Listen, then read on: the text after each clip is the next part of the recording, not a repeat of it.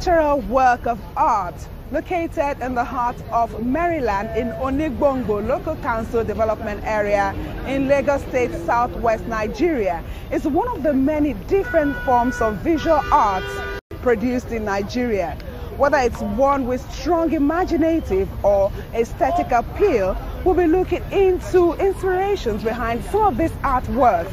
How lucrative is it for the practitioners, and what's the role of art in national development? These and so much more on today's edition of Community Reports. Welcome to the show. I am Yomi Otaibi.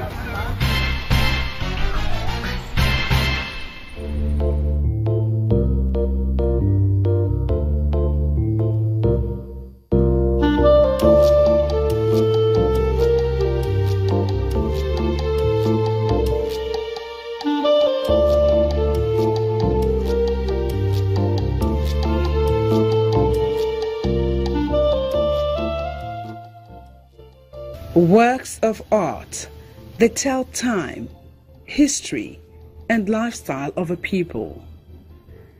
The history of arts in Nigeria dates back centuries ago, with archaeological treasures depicted in bronze, terracottas, metalworks, paintings, potteries, and wood carvings, among others.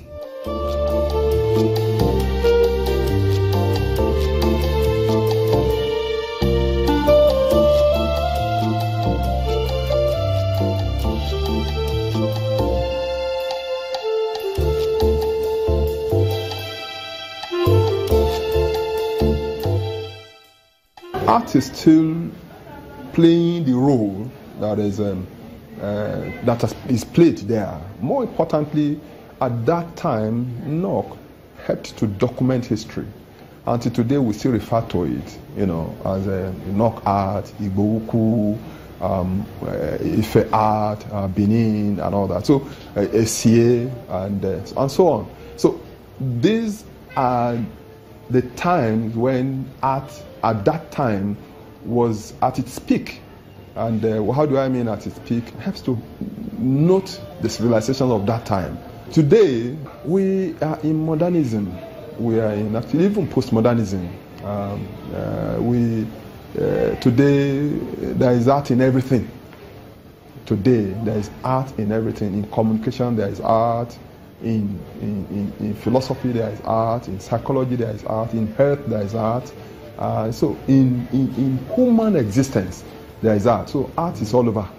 The list of frontline artists involved in the different forms of visual arts in the country include Aina Onobolu, Obiora Udechukwu, Bruce Onobrekweya, Yusuf Grillo, Ben Enwong, Demas Umoko, and a host of other talented artists.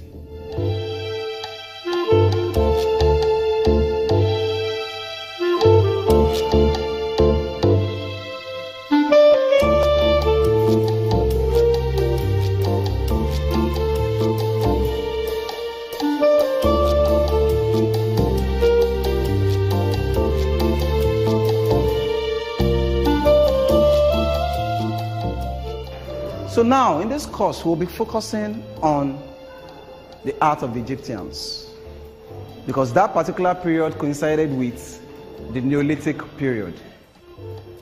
So now, a young lecturer, Jimoh Ganiu of the Creative Arts Department of the University of Lagos, is now part of the modern art education system, which is said to have started in Nigeria in 1923. It takes on 100 to 200 level students, giving them background into the history of arts. There is still limitation to how long the body can still stay. So they started sculpting the images of these dead pharaohs. After the lectures, hello, good afternoon. How's everything? Yeah, well done. Yeah. I caught up with Jimoh, who tells me more about visual arts and the story of how he was almost prevented from studying arts. When we talk about art, we are talking about human expressions in tangible form. So when we are talking about visual art, we are talking about the visual aspects of these expressions of reality or expression of imaginations, which can be in different forms like painting, graphic art, textiles, sculptural works, and even ceramics. So those are the forms of art and crafts that we have all around. And in the modern time, in the contemporary time, we also have the digital arts and the animation, cartooning, and so on and so forth. Art, like Aristotle, pointed out that art is mimesis, imitation of reality. So, and you see, you can actually say a lot about a particular society by looking at the art forms that were being produced at that particular period in time.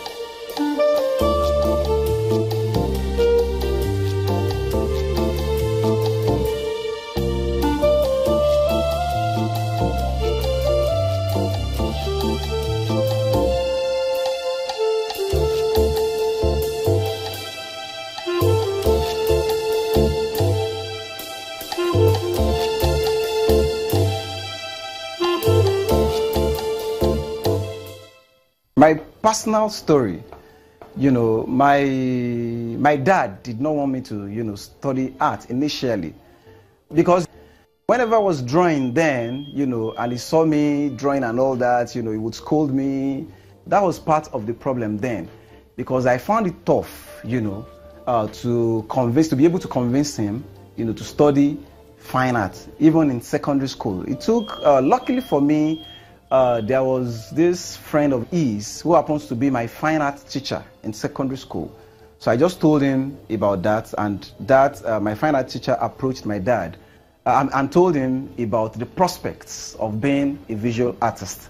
So, and that was when he started encouraging me, because art materials are expensive, and as a young boy in secondary school, I needed materials, I needed the support of my parents to be able to actually, do the arts, and that helped me a lot. But there were so many,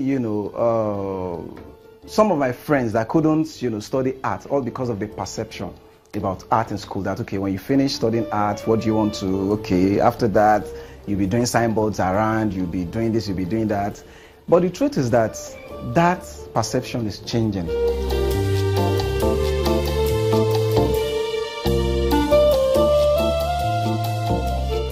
Art is certainly not all about theories.